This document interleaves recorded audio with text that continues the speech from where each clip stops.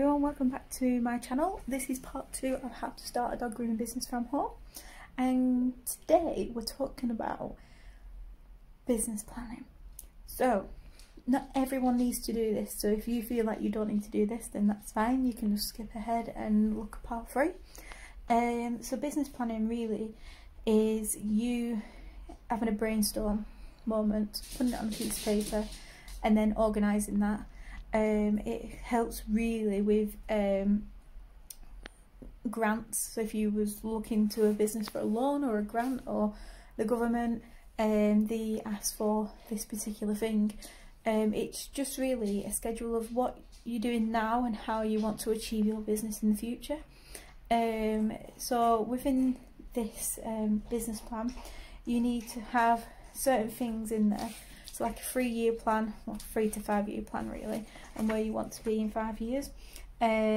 What will the business be? So obviously what we're talking about is dog grooming, so you need to specifically say if you wanted it home based, if you wanted to be mobile or salon, and who is it involved, who's involved in this adventure that you're going for. Is it just yourself, or are you planning to have employees working for you? And what will you do? So like, are you willing to do just grooms, or are you willing to do microchipping on the side and selling products? It's just anything you're willing for your business to involve. You will need to be putting this into your plan so that the government or the banks can make a correct analysis of the business, so that when you do borrow the money, then they've got the full story. Where will it be done? So ideally, if you're at home, it's probably a lot. They say it's about 20%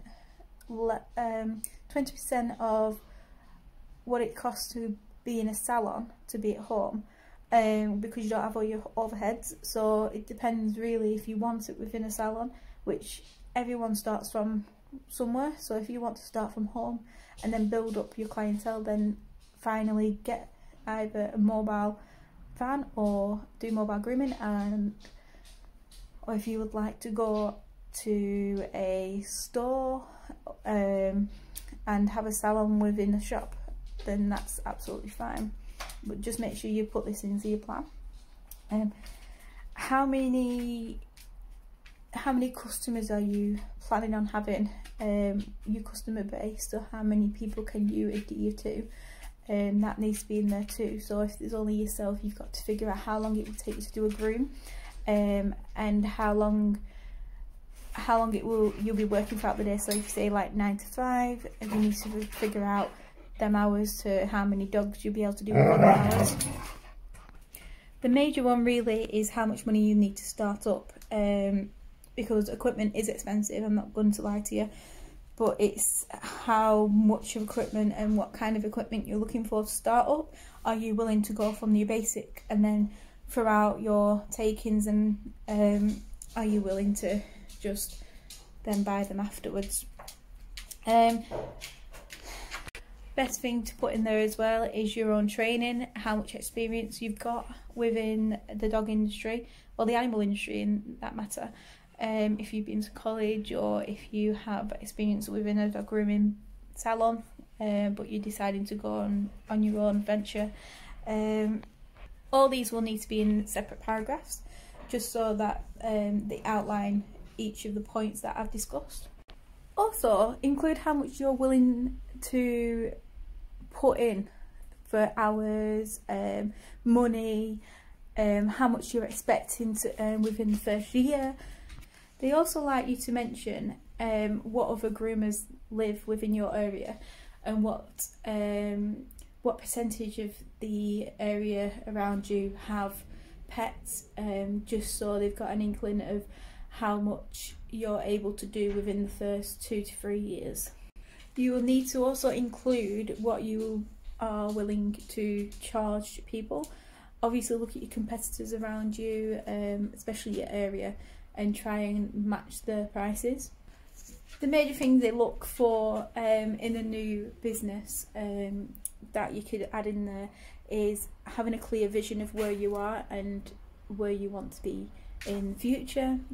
Show your passion for the business that you're wanting to run. Show that your abilities for the sales as well, your abilities to sell to people. They like the fact that you're willing to show them how good you are. So always add in a bit of, say, stuff that drives you, such as why, your purpose of doing this business, and how it will benefit the economy as well as yourself, and what products and services you're willing to do.